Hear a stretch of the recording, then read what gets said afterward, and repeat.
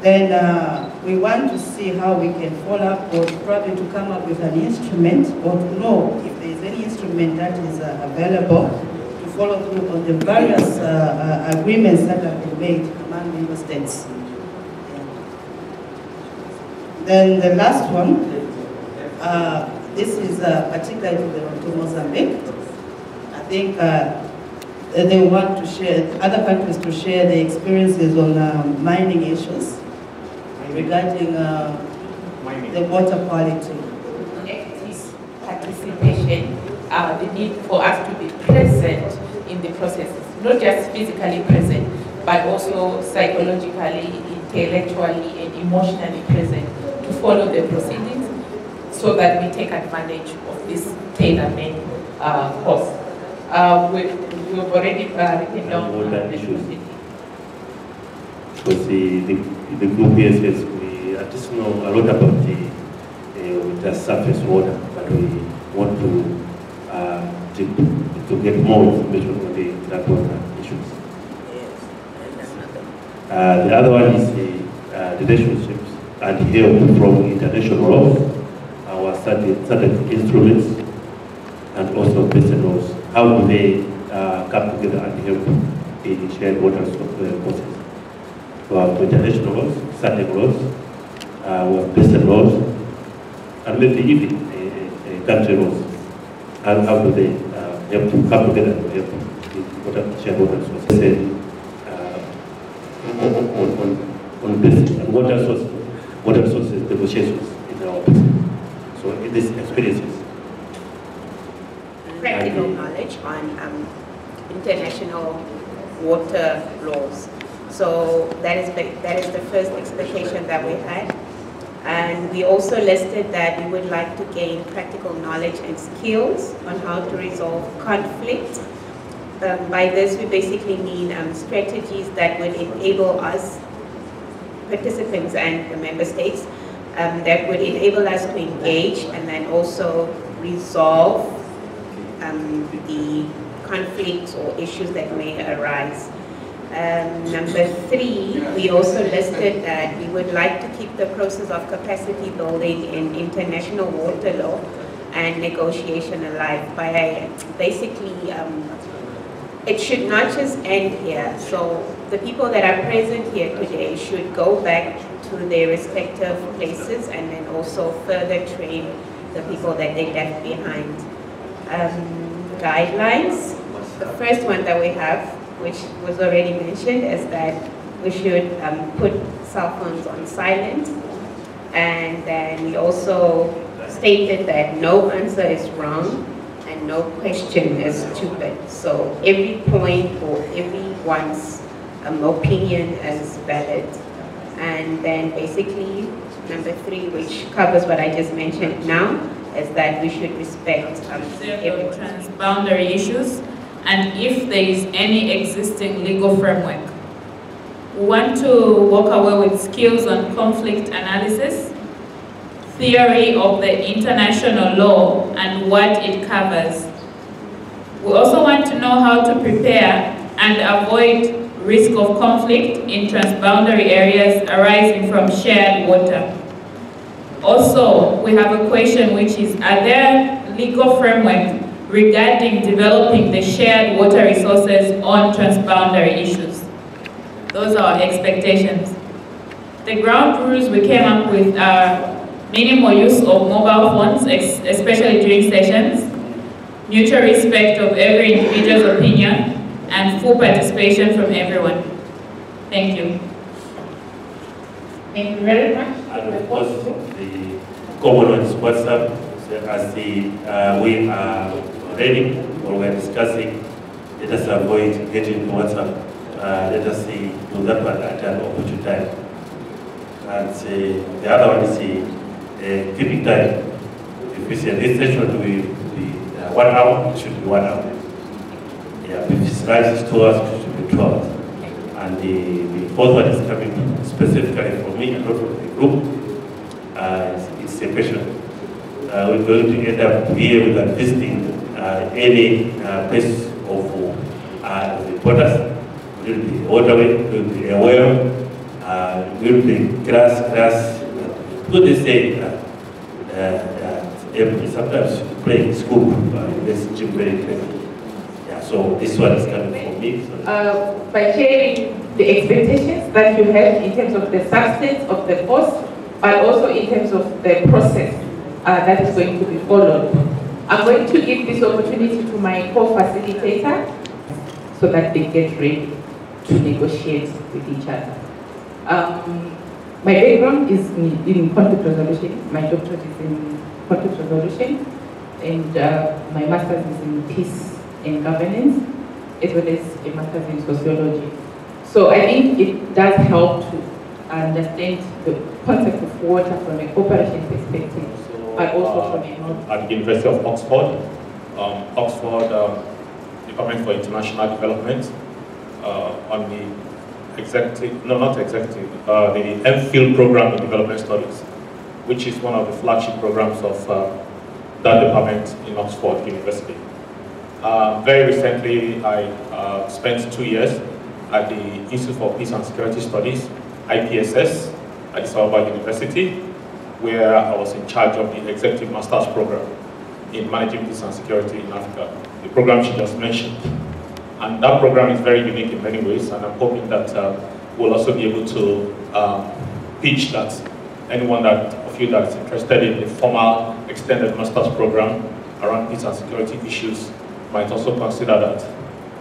Before I took up responsibility for that master's program about 2 years on the PhD program at that institute. So it's a program that I'm really very, very proud of. Yes, I've been involved in teaching over a long period of time, but I also do, of course, research.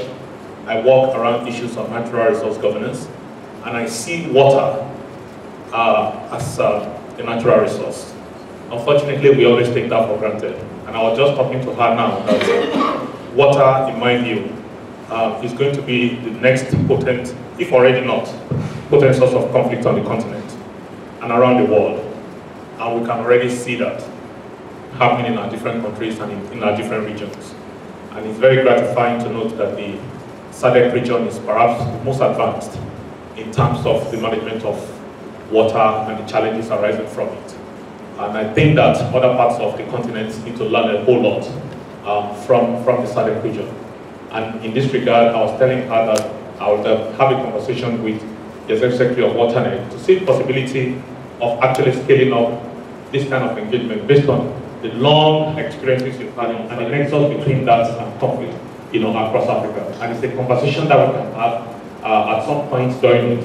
And I'm happy to also transmit that to my former institute in Addis Ababa to see the possibilities of collaboration, including with the African Union. I believe strongly that the African Union is very far behind, that there's so much that the African Union can learn from regions in terms of how they manage very critical issues. For instance, I come from West Africa. There's so much that the African Union can learn from ECOWAS in terms of managing peace and security issues. And I think that there's so much that the African Union can learn from SADC in terms of managing the nexus between water, negotiations, conflict, and each other, and understand the need for them to work together. So I also have an expectation from this workshop that one can begin to create that community of experienced professionals who come from different organizations within their respective countries and who are drawn together to learn from each other. And I'm hoping that at the other end of the conveyor belt, intellectual conveyor belt, in 5 days' time, some of these expectations that you have reflected on. Maybe everyone was supposed to give you the warmest welcome to Mozambique. It's a pleasure to be with you, and we'll be together today in our first sessions discussing international water law, because that's my field of work. I've been working in water law for some 10 years now, as a professor of law and as a lawyer, also drafting legislation and participating in trainings, the WaterNet, for example. And maybe I'll not go through a lot to what we will discuss today, and because what I expect is for you to transmit me what's your background and your expertise in this area, so that maybe I can help you to better understand international law and we exchange views, because and I'll speak of the case of Mozambique in particular. We are facing a very big problem nowadays relating to international water, because Mozambique is a downstream state, and almost all the water of Mozambique comes from other countries, goes through other countries first and then comes to Mozambique, because we have the ocean as a downstream state. And although we have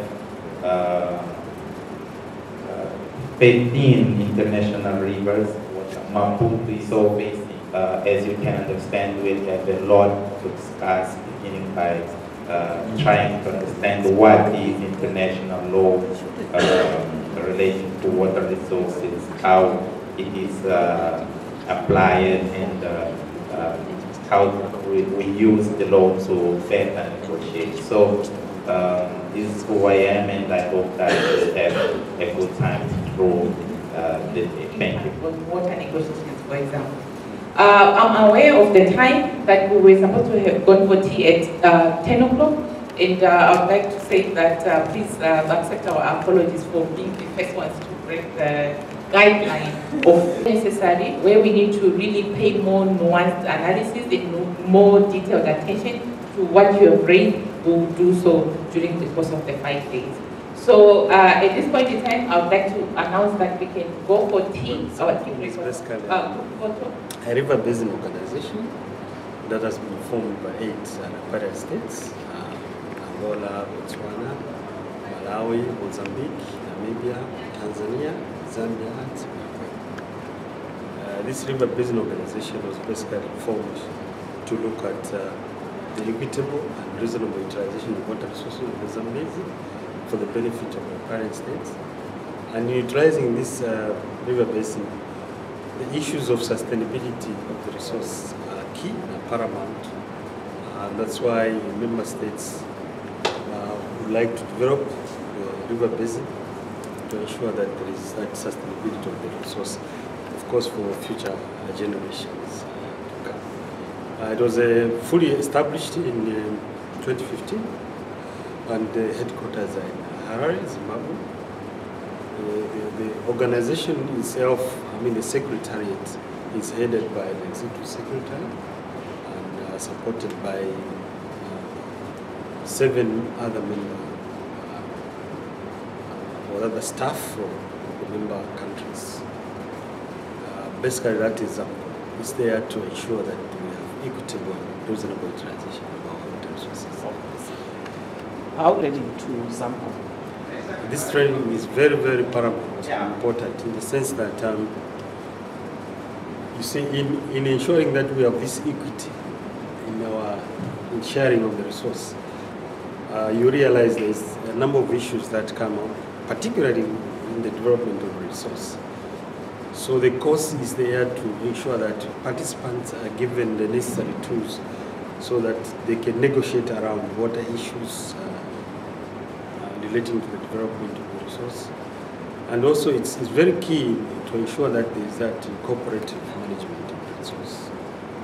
As you know, where these proper negotiations, there is bound to be reduced conflicts, ensuring that everyone has a share of the resource. So it's a very, very important course. Mostly participants are coming from the riparian states themselves, particularly the sections dealing with international waters. Most of the countries now have established sections that are dealing with international waters. So the idea was to make sure that the staff are coming from responsible section, or should I say departments, that will be called upon in case of negotiations for any issues that may come up within this. So we actually invited the technical personnel, mainly the directors, to make sure that they nominate staff that use the course at the end of the day. Betterment of the Zambezi Basin. Oh, thank you. It's always a pleasure to be in Maputo, in Mozambique, and especially when it comes to fulfilling WaterNet mandate of capacity building for the SADC region. And we are even more happy this time because this is a tailor-made course dedicated to the Zambezi Watercourse Commission. And it's a course that has been inspired or guided by a need identified within the River Basin organization on area of international water law and also negotiation. As for WaterNet, our continuous professional development finds its relevance indeed when we are addressing some of the issues that would have been identified on the ground. And in this case, with the 8 riparian countries of the Zambezi Basin, we hope that at the end of the day, they will be equipped as to help the Watercourse Commission to fulfill its mandate when it comes to implementing water resources development project within the river basin.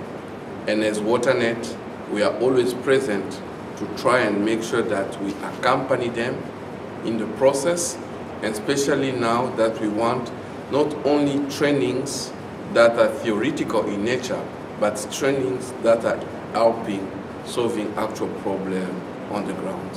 So for WaterNet, this is really an important activity, and we hope to continue to do so, not only for the Zambezi Watercourse Commission, but also for the other river basin organizations in the SADC region. Okay. We will be discussing international water law, yes, because to better negotiate, we have to have a good basis of law, in this case international law. So it's important for the participants to have an overview of how international law works, what its principles, which are the main rules applicable to this international law, in order to make sure that when they negotiate, they have legal basis to better offer their positions. So we are going to have an overview of international water law, the general international water law. We'll discuss some of the SADC law and see which treaties we have in the region, in order for them to be aware of what rules are applicable to the many situations we can have when we are discussing water issues. The course on negotiation skills will be focusing on the skills on how to negotiate over transboundary water resources, including groundwater resources as well. The emphasis is really to expose participants to the rubric of conflict management approaches towards approaching water cooperation. And it recognizes that negotiation is just one among the myriad of approaches.